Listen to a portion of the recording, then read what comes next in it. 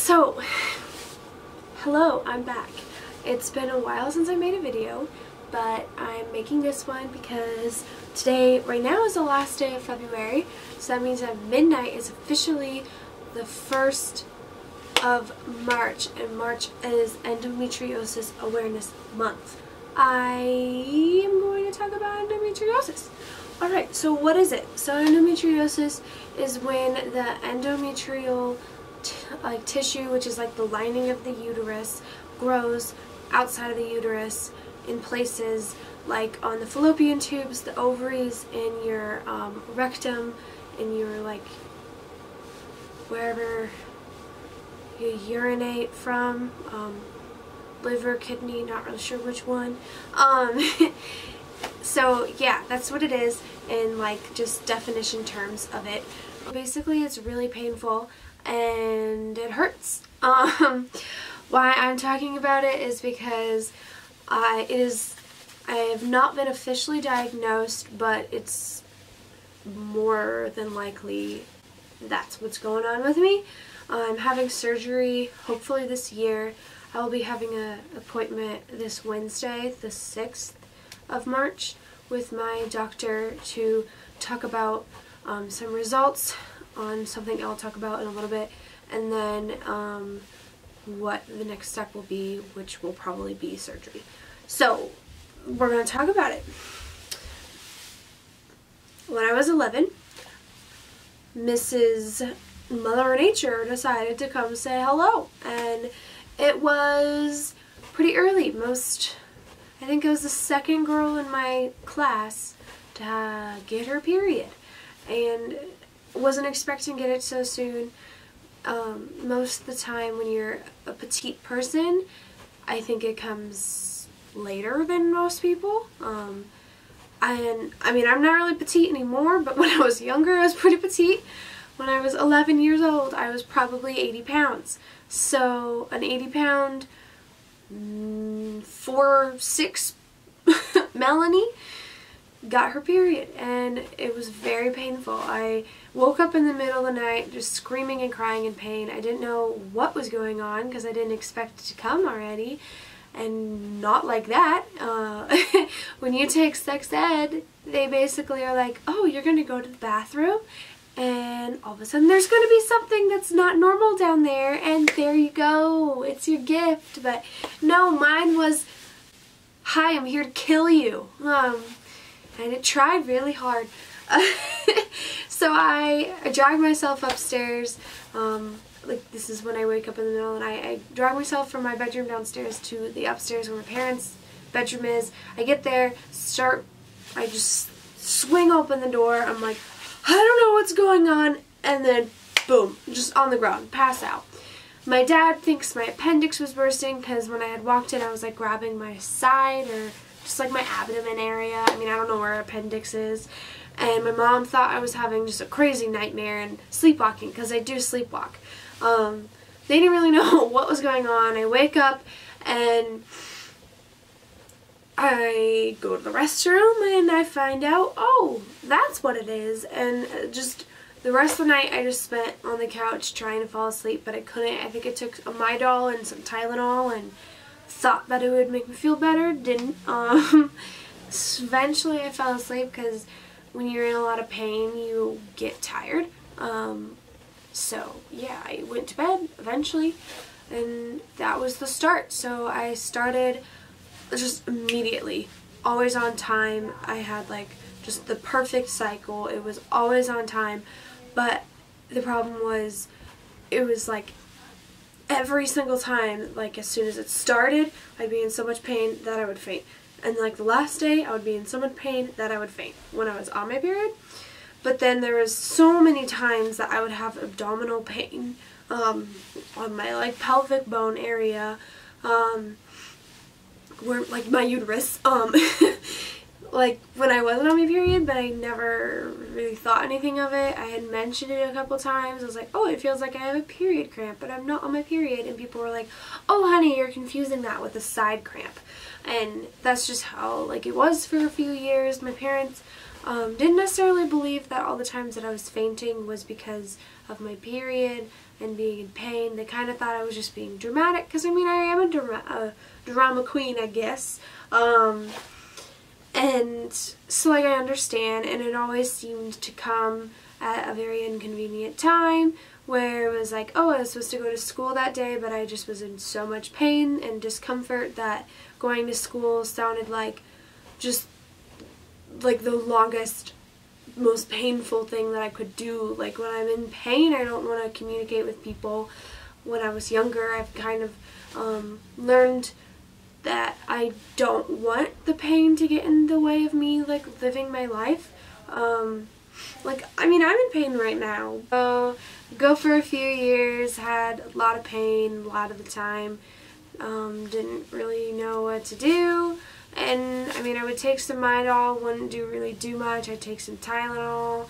I didn't really ever like know what to do. I tested out lots of different things. I took Advil, I took ibuprofen, I took ibuprofen plus, I took Tylenol, Tylenol severe, Midol for cramps, like ibuprofen for menstrual. I don't like so many different things.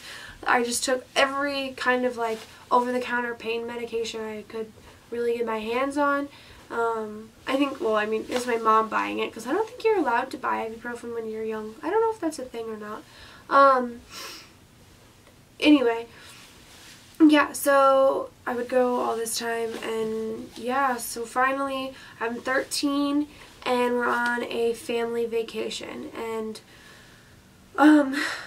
we're in Tennessee. I remember being in quite a bit of pain a lot of this trip and not really wanting to do a whole lot. Time to drive back home to Nebraska, and on the way we stopped in Nashville, and there was like a few places we wanted to see. At this place, it's like a museum. It's some old mansion. I don't know who lived there, who was important. I didn't really pay attention a whole lot. But we were there.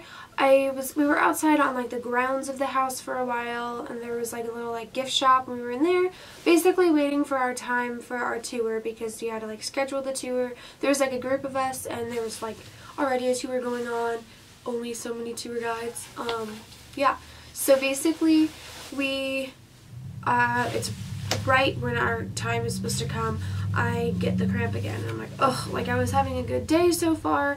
I mean, I was a little tired, but you know, I was having a good day. And I hate yawning. And then, so we go inside, and I have this cramp, and I knew, I was like, ooh, like usually every time I get a cramp, I pass out, or I don't want to stand at least. So I'm sitting there, and then I start to feel some of the signs. When I'm about to pass out, it seems like my body temperature just like fluctuates all over the place. Like I could be cold and sweating, and then I'm just like super hot and sweating, and then I'm just like freezing and shivering, like just up and down all over the place. And then I start getting pretty dizzy, I get a little nauseous, and then my vision goes, and then usually I'm out cold. And so I'm sitting there, and I start feeling like this. I grab my dad, and I'm like, hey, like I think I'm gonna pass out.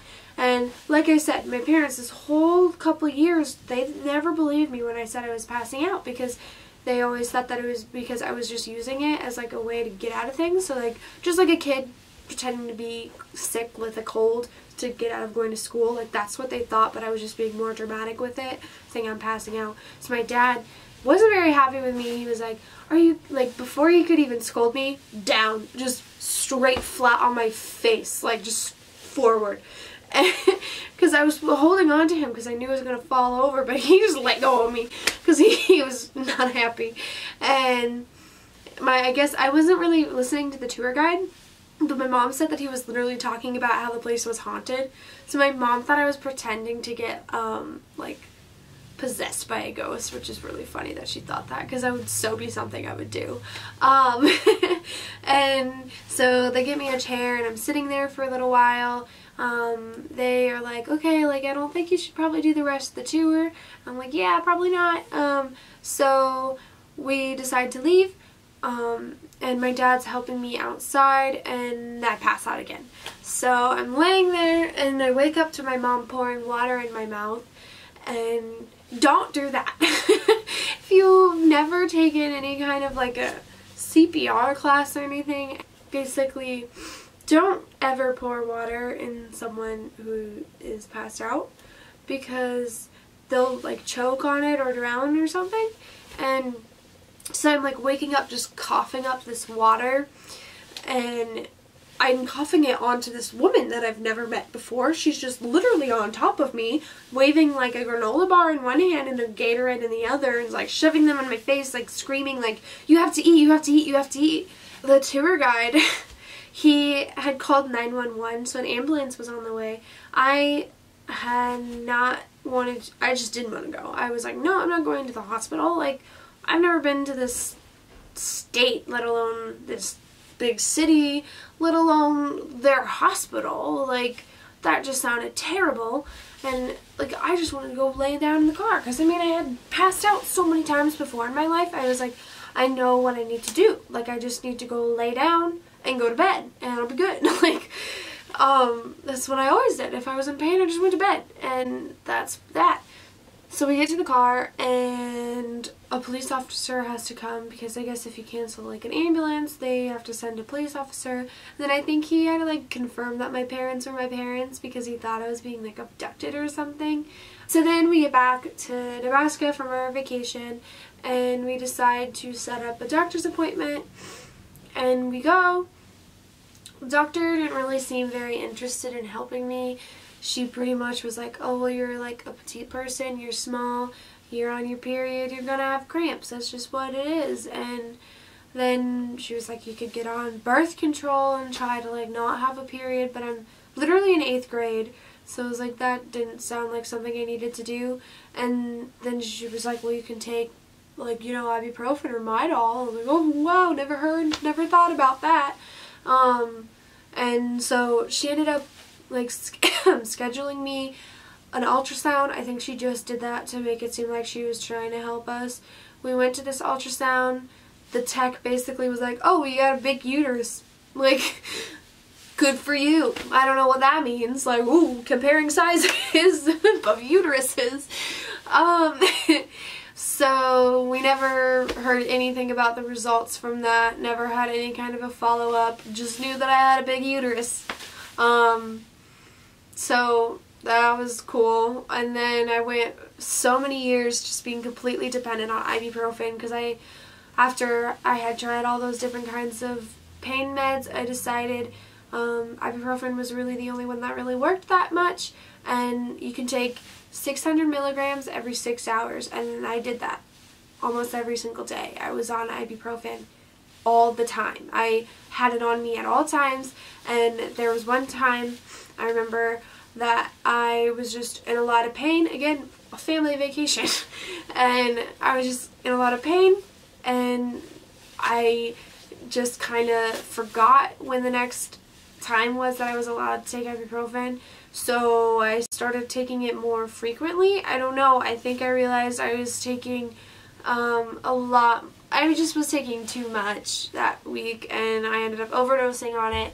I was okay. I just threw up a lot and used the restroom frequently, and I just didn't really do that much on that vacation. And then I just continued to take ibuprofen even though I did that, and I was like, I don't know, like, you know, my liver's not doing well, but that's okay, because neither is my uterus. Yeah, I went through high school just lots of days being in pain, going to the nurse, asking for a heating pad, lying down, being like in class and just like out of nowhere feeling like I was gonna faint, and I just kind of put my head down and like tried to fall asleep in class. I came to college my first semester, and during my first semester I think the pain got a lot worse. It was to the point that I realized that I was in a lot of pain when I wasn't on my period as well as on my period. I was in a lot of pain, and there was like a couple times that I was in class here and I just got up and left, because I mean, at least in college you can leave if you don't feel good. I mean, you could in high school, I could go to the nurse's office, but like, I don't want to go to a nurse. I just want to go to my bed. Like, That's what I want. When I'm in pain, I just want my bed. I don't want anything else, my bed, or like a bathtub with hot water in it. And that's just how it is. Finally was like, alright, if this is how painful it is, that I'm missing classes, having to leave class, I should probably think about going back to a doctor, because yeah, I had a horrible experience that first time, but I think it's time to go. So I was planning on it, but then I kind of just like put that to rest. I was like, I don't want to worry about it right now. I want to focus on school. I'll worry about it later. Well, January comes and it's the start of the new semester, and I'm watching Hulu and a commercial comes on for Speak Endo. That was the first time I ever heard about what endometriosis was. I watched that commercial. It was listing a bunch of symptoms, and I just literally just like checked them off. I was like, I got this one, I got this one, I got this one, I got this one. Just all of them. Literally every single one. And I was like, well, shoot, maybe that's what I got. And so I called the doctor's office and I said, hey, I saw this commercial and I have a lot of the symptoms. I know you shouldn't like believe everything on like the internet or the TV or whatever, but I do believe I need to come in because I do have all these symptoms, and if it's not this, there's something going on. Like I shouldn't be in this much pain, and fainting all the time. And on the phone she sounded very worried. She was like, well, if you're fainting, I don't know if you should drive to the doctor. I was like, well, what am I supposed to do? Yeah, so I finally go to the doctor and she asks me all these questions. She's so thorough and she like writing everything down. I was so appreciative. She really wanted to know everything, and she brought up things that I didn't hear from the commercial, but they made a lot of sense. And then she like went into detail into explaining why she asked what questions, and she was like, oh, have you ever heard of endometriosis? I was like, yeah, I have actually. And I think that's what I have. And she's like, oh, me too. But the only way you can diagnose it is with surgery. And she didn't really want to like just that be the first option to do, is just do a surgery. She was like, you know, maybe we can see if we can alleviate some of the pain and come back to doing surgery later on, because surgery's a big deal. Like, you know, just like, oh, she needs surgery, woohoo. It's, you know, you gotta like think about it, plan it out. And like there's recovery times and scheduling, and you have to find the right doctors to do it and all this. So like I was very happy that that wasn't the first thing she said was, oh, we're gonna do surgery, lay down, I'm gonna cut you open. But she did tell me to lay down. We did a pap smear, and in the pap smear she wanted to make sure that she didn't feel any cysts, which I don't remember like being in pain or anything for this pap smear, which is good. It was very uncomfortable and super weird, but that's typical.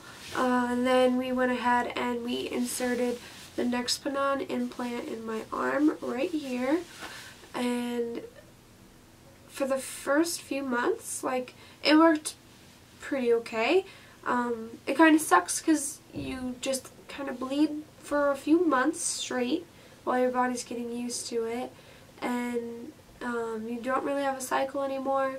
And it's just a lot of hormonal changes. It does cause a lot of acne, but it was helping the pain some, and that's all I can ask for, is something to make me feel somewhat better. Well, it worked for a while, and I don't know if it just like stopped working or my body rejected it, I don't know, but by September, so this was in April when it was placed, and then by September I just was in enough pain again that I felt like I needed to call. And at this time it was like a different kind. So the first time it was kind of like just a dull, like it's not dull. I don't know how to it feels like just so much weight is in your uterus and it's just like pulling you down, like it's like an anchor, and you're just like and it's just very, and then it also feels like it's contracting a lot. That was like one of like the old original pain that I would feel all the time, and that would make me pass out. So I hadn't been passing out, but I was back to being in pain frequently. And this pain was different. The new one in September, it felt like someone was stabbing me with a knife from my vagina, like, all the time, and it would hurt so bad. It just, like, this, like, sharp, just, and then gone, like, just really quick, and it would be so painful that I would, like, one day I was literally sitting in class, and it happened, and I flinched so hard I broke my pencil. Like, I just was, ow, like, it just hurt so bad, and I would just, like, tumble over in pain. It would just hurt so bad, and it'd be so quick and sudden, and then it'd be gone. But there were some days that I almost had, like, aftershocks, where it was, like, it would hurt, and then, like, 5 minutes later it would hurt again, and then it wouldn't, and then it would hurt again. It was just very strange. So I called and I tried to, like, I mean, it's really hard to explain that pain. Like, I feel like you guys probably don't understand what the heck I was just saying there, because it's just, like, it was a very confusing, weird thing. And I couldn't really explain it well to my doctor, so basically they gave me estradiol, which is, I guess, like a birth control pill form. So I was taking that for a month. They gave me 1 month of it. And it was also supposed to help me, like, regulate, because at this point I was still bleeding every day. Or at least spotting, mostly. Like, the last week of January, I went back to my gynecologist because I decided there was enough waiting, because it had been almost a year, and I was pretty much back to where I had been, just not fainting completely like I used to. There was times I felt faint, but I didn't actually faint.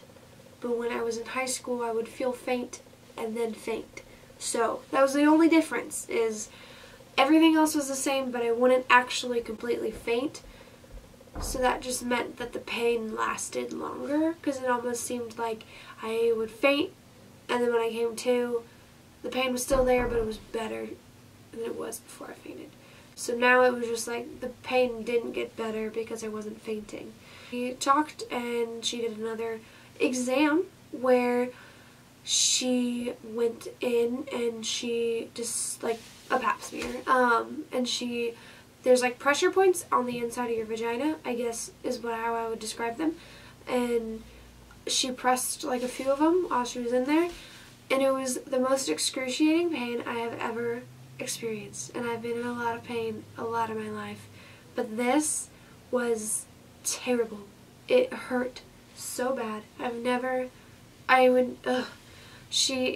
Like, the whole time I was just trying so hard not to scream and cry, like punch her in the face, because I wanted her to stop doing it. Like, I was just grabbing on to the table, and I felt like I almost was just, like, gonna rip the table because I was holding on to it so hard. Finally, we got done with that. She decided I have really just weak pelvic floor muscles, I guess. Or, I mean, I forgot what exactly she said, but basically my pelvic floor muscles hurt a lot, and they trigger a lot of pain in other places. And then she again brought up the idea of endometriosis and said, I think it's time we start thinking about surgery. Or you could do, like, a pelvic floor physical therapy, but that's not gonna, like, help on the, like, whatever is going on with your uterus. If it is endometriosis, pelvic floor physical therapy is not, like, the proper way of doing that, like surgery is.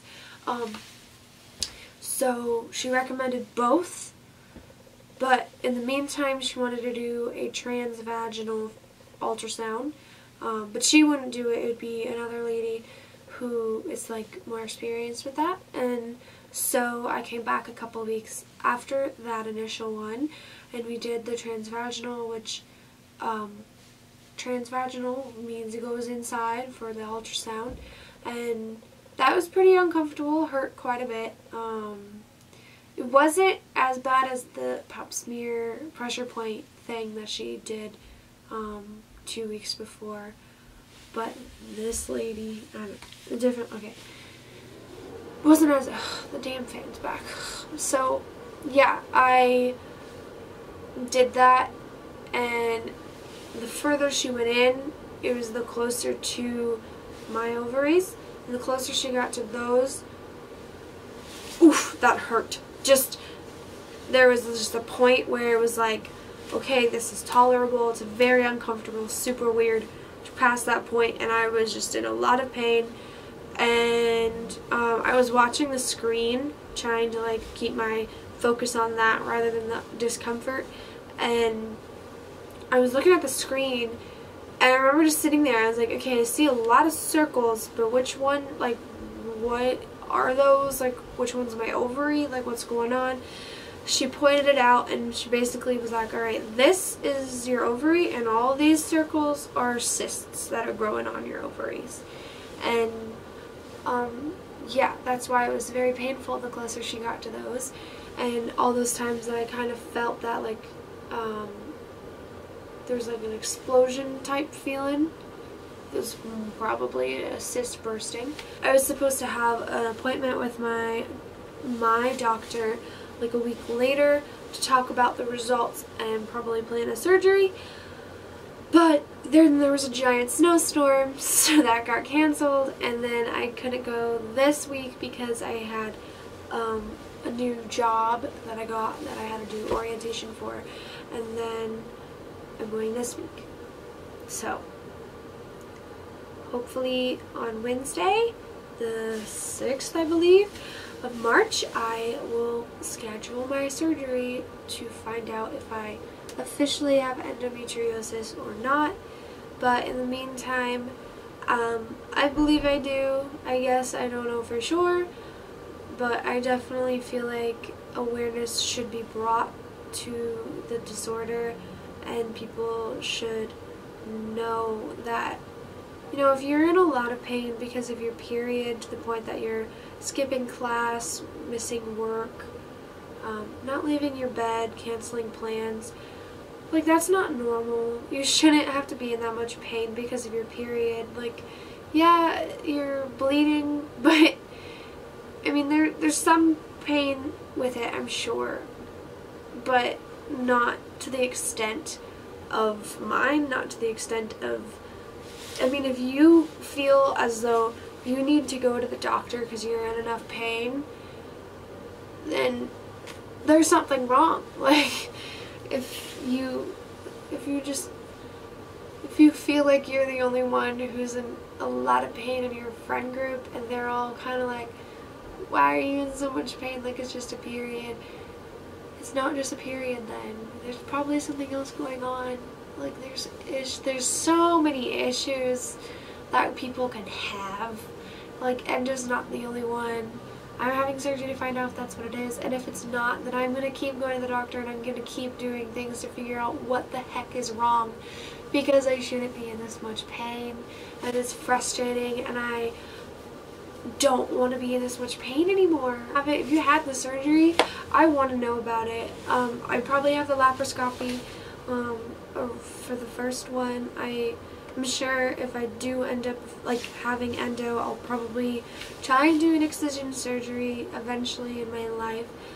Sorry this video was like super long and I just kind of ranted a lot of the time, but that's what this video was supposed to be for me, was for me to rant and talk about my experience, and hopefully if you have something similar to mine and you've never gone to a doctor, like, yeah, you'll probably have doctors that aren't the best and you'll not enjoy the experience, but there's some, I found one that she really cares about making sure she's thorough and asking the right questions and wanting to help me, and she understands I'm in pain and wants to help me not be in pain. So that's all I can ask. Like this video, share this video, comment your experience, comment how many times I said like as in this video, and then also comment like periods suck, hashtag uteruses are not over uteruses, because uteruses are not very nice.